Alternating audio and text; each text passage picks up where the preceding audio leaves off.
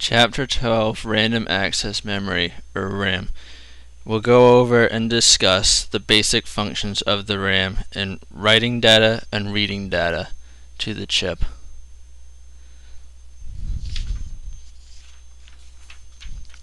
This type of RAM is an 8K by 8 RAM.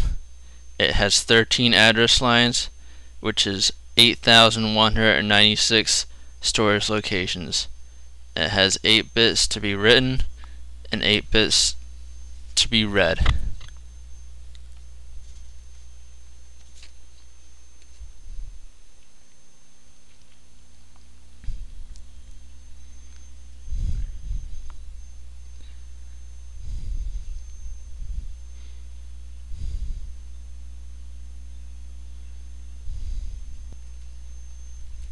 In this example circuit for the RAM, we have the 13 address lines, 8 read lines, and 8 write lines.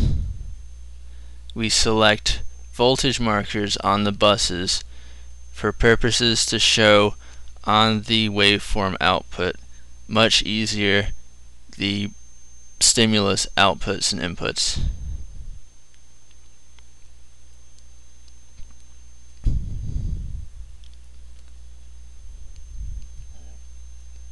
Next, we set the simulation profile.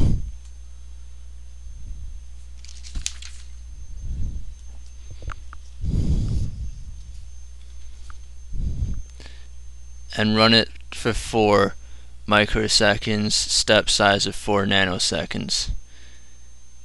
Checking its typical timing mode and setting the flip-flops to 0. And click the run button.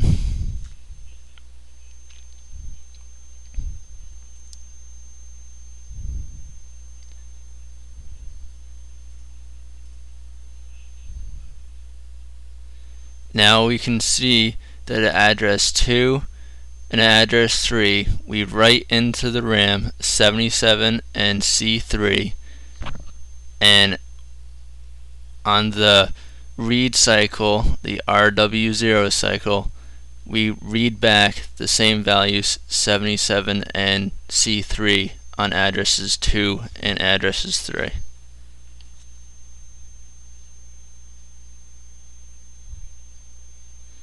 This is a very basic example of the RAM function, showing how it reads back what it was written in to each of the stimuluses for the read and the write.